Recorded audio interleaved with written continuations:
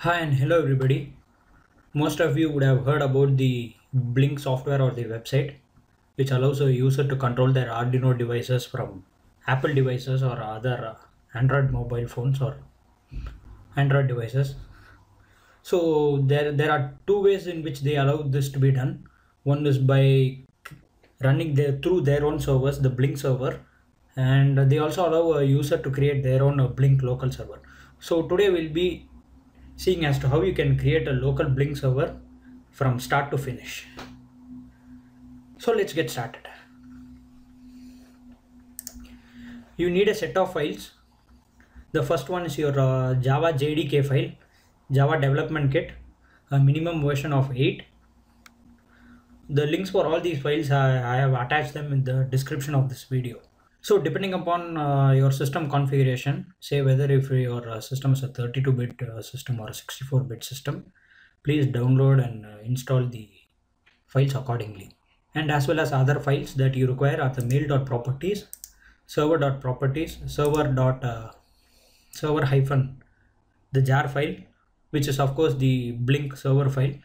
And then I have created a text file which has the commands for installing the SSL certificates, and then the Blynk libraries for the Arduino and a software for installing the SSL certificates.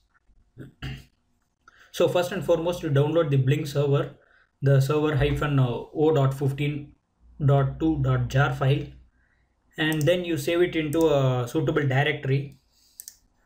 I have created the Blynk server directory under users and my name, and you need to create it in a location where you don't need administrative access to edit them. Say just in users you need administrative access, in the C folder you might need administrative access. So create it in a folder or a location which is common to all the users of your system, say probably D drive or any other drive. So I have, say, copy the server file and then download it to the folder that you just created.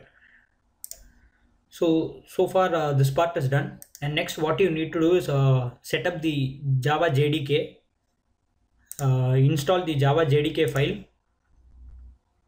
Once you are done with that, you will have the file in either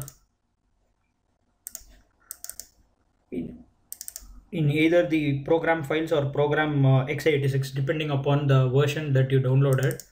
Mine will be minus a 64-bit system, so it will be under programs. Go to the Java folder under programs, you can see here. Go into the JDK 1.8 and go into the bin folder.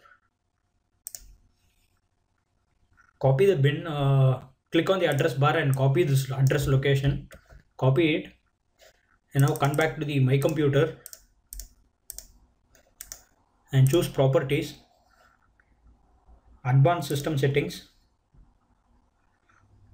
Under System Properties, choose Advanced tab, and in the Advanced tab choose Environment Variables, and in System Variables scroll down and choose the path variable, edit, and press home button or go to the first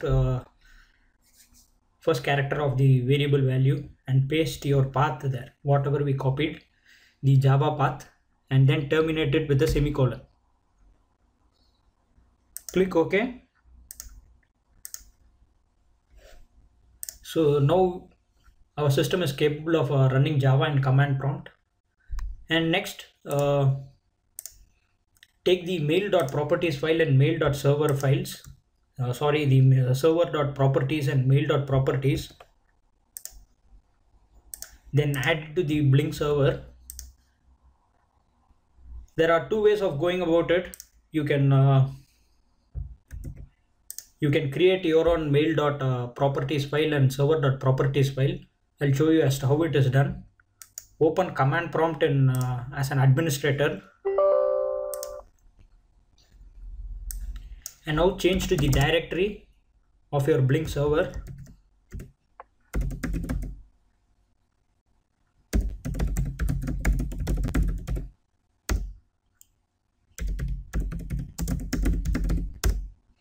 And in this type echo space greater than mail dot properties. Press enter and again type server dot properties, sorry, the echo.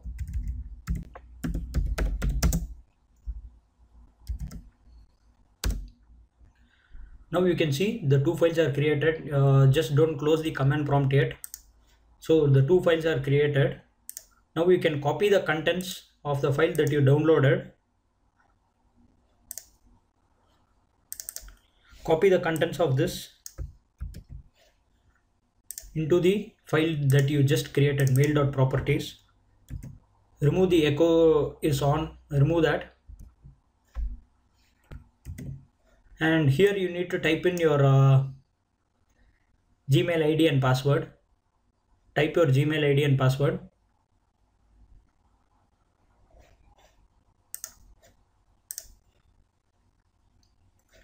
Open the server.properties. Copy everything. Copy it in the server.properties in your Blynk server. Here I have set the HTTP port to 80. Mine works in 80. If you want, you can change it to 8080 by default. That is what the Blynk makers have asked to do. They have asked to run the server in 8080. I tried running it. The ports were being already used by some other applications, so I changed it to 80. I'll show you as to how you can identify that. Okay.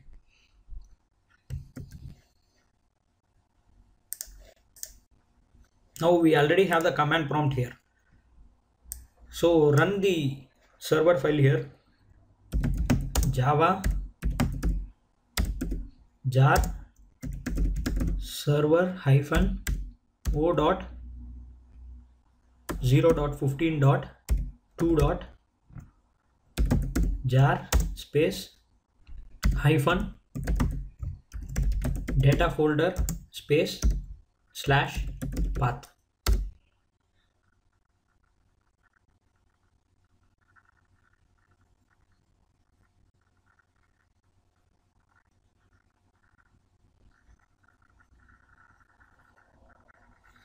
Now you can see that server ports are busy, or it says most probably server is already launched. So which means the ports are being already used, and hence I changed the server in the server.properties folder. I changed the HTTP port to 80. So you also do so accordingly. As soon as we start running the server, you can see there are two more files, the logs and the admin. Open the log file and open the Blynk file. You can see you have so many errors. I'll show you as to how you can fix all these. So we'll start by fixing the SSL certificate error. So run the Win32 or Win64 Open SSL, whichever is suitable for you based on your system configuration. Mine is a Windows 64-bit, so I ran the Windows 64 Open SSL. Choose yes. Choose next. Choose I accept agreement. Next. Just remember this folder here. Okay. Click next, next, and here you should be careful. Please choose the OpenSSL binaries bin directory and choose next.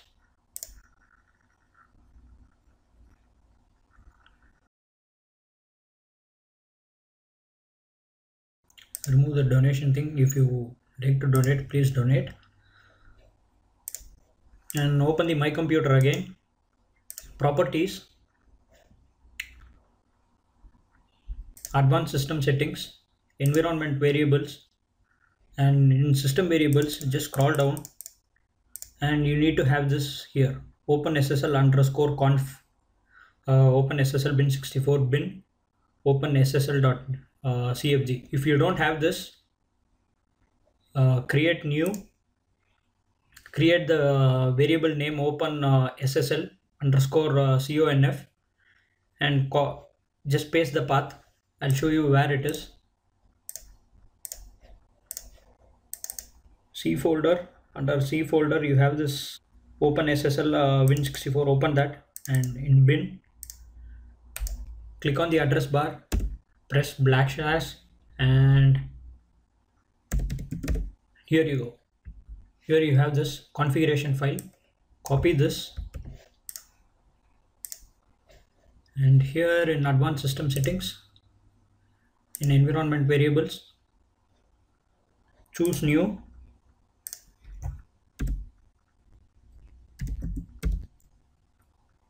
open SSL _conf, and under variable value you paste this and click OK. Mine is already there, so I'm not doing it.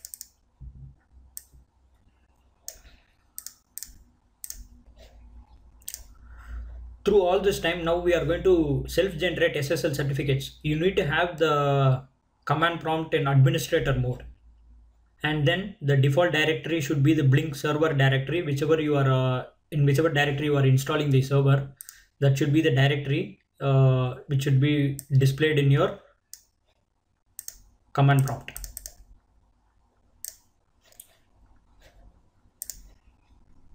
Okay,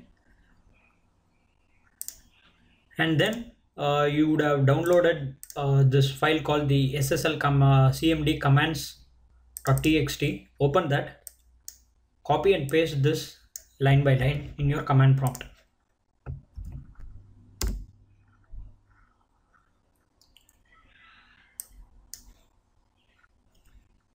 And next,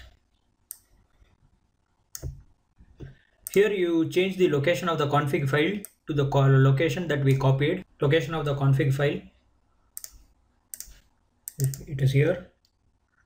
Open SSL bin 64 bin / copy this location, folder location, and paste it within the quotes here. Copy this,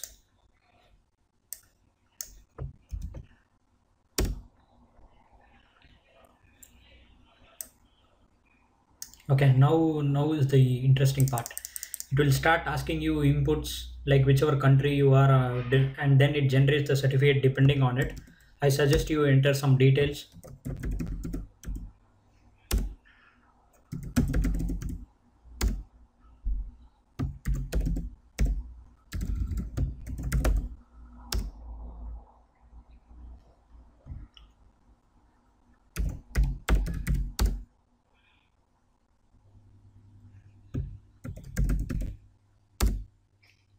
Give your email address,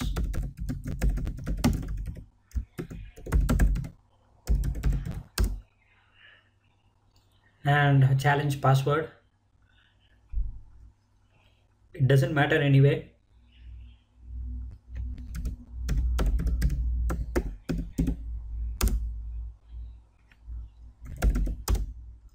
And now this comes back to the Blynk server folder here.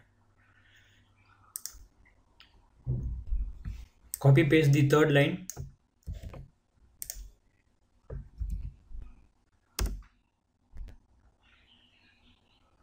It says signature okay, getting private key. So this is almost done. Finish off with the last key here.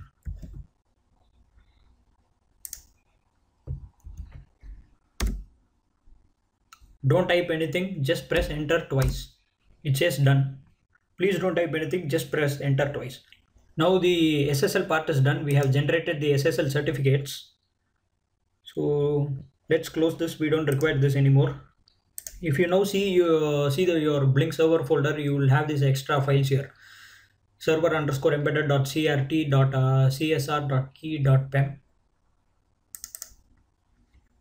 And I hope you don't have made any changes to the server.ssl. It should look like this, and nothing in the pass and nothing in the host. Just this should be fine.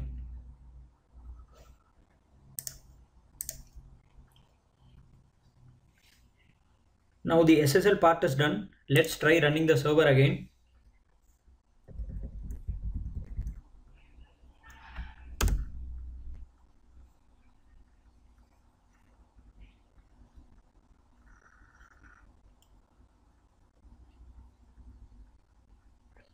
Server has started. To stop the server, press Ctrl C. Everything has stopped. Now open the log files, logs Blynk. See, if you see here, we had all these errors. First, because of the SSL certificates, and now there is nothing. Just a warning. Don't mind that warning. So we are good. And next step is to configure our mail.properties file here. Change your username to your Gmail ID.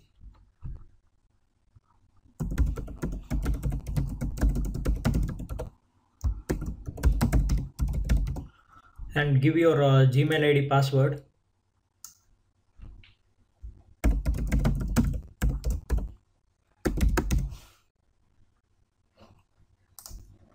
Close and save. Open up your accounts page in Google Accounts page. You need to allow unsecure apps to send emails. So go into the sign in and security. If you have a two-step password, click on app passwords, generate a new password, select app, choose other, and click on generate here. And you will get a password. Copy that, and this will be the password which you need to use in the mail.properties for your Gmail ID. Or just if your account is just a normal account without any two-step verification, under sign in and security, just scroll down till you reach the bottom and just turn this on. Allow less secure apps on. Normally it will be off. Just turn this on so that you get your mail from your Blynk server. Just in case if you are running Avast antivirus, please disable the SSL certification in that. Click on the gear icon on your top right, choose active protection and click on customize under mail shield. Click on SSL scanning and remove the check mark here. Now after you fix the Avast or the antivirus issue, before running the Blynk app in your Android phone or Apple phone, you need to take a note of the IP address in which the server is running. Go to the network and sharing settings. Go to the adapter. Mine is being connected through the soft AP, so I choose this. Click on right click and choose status and then details and take a note of the IP4 address here. Now pick up your phone, open the Blynk app. Now we have opened our Blynk app. I am using an Android phone. So this is how the layout will be. Click on create new account. Input your email ID and password.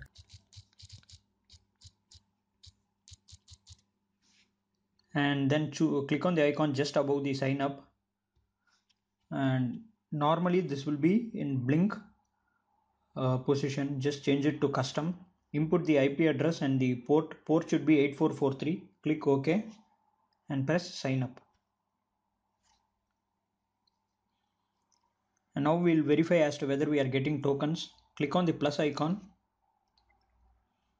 refresh, and a new token will be generated. Click email. And if you don't have any problems, it will say sent. And I have got the token here. So next, let us move back to the computer, and I'll show you as to how you can auto start the server when your Windows starts, and then I'll show you as to how you can create your Arduino Blynk server libraries. Now we just verified that our app is working fine, our server is working fine. So let me just stop the server.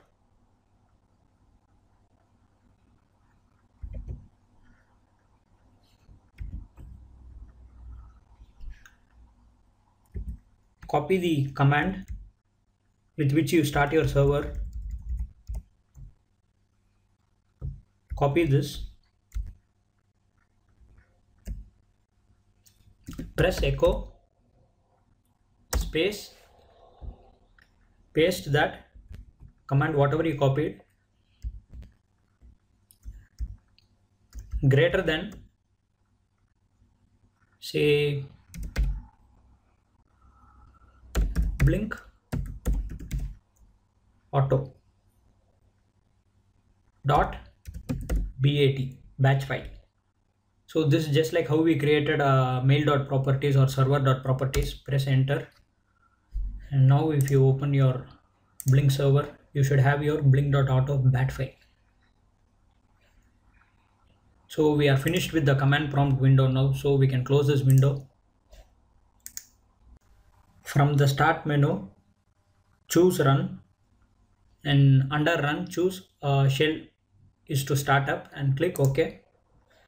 This is our startup program menu. Right click, choose new shortcut, click on browse, go to your location where the Blynk server is, and then select blinkauto.bat, click OK, click next, and finish. Now the Blynk server will start whenever the window starts. Close it, open the Blynk auto just to check server is working fine. So the batch file works. Terminate the batch job. Yeah. Okay, last part. Extract the Blynk underscore vo.3.4 zip file. Extract it to your Arduino library location. Copy, documents, Arduino, libraries, and here paste it and extract it here. I have already done that, so I'll just give yes to all. Now you will have separate folders: the Blynk, Blynk ESP8266, hard SER, and soft SER, all the stuff. You can delete this. So we are done. So that's it, guys. So that is how you create a local Blynk server. Just in case if you have any doubts, please feel free to ask them in the comment section below.